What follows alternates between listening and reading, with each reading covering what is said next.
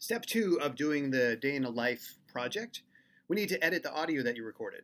And you can see right here that I have the audio file. This is a sample text. And let's just say that this section right here needs to go bye-bye.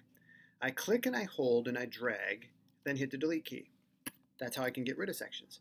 Let's say I want to zoom in so I can see it a little bit closer. I click the plus sign up in the corner here, and I can be a little bit more precise. And if I want to zoom back out, click here.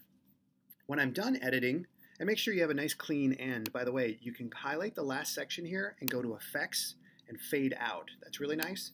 And you want to start right away. You don't want to have a long lead in.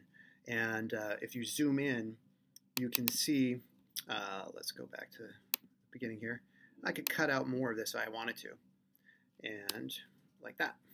So get it nice and clean, and then go to File, Export, and you want to save it maybe to your desktop. And give it either your first name or last name. First name is fine, just call it first name. And then save it to your desktop, and then you can send it back to me.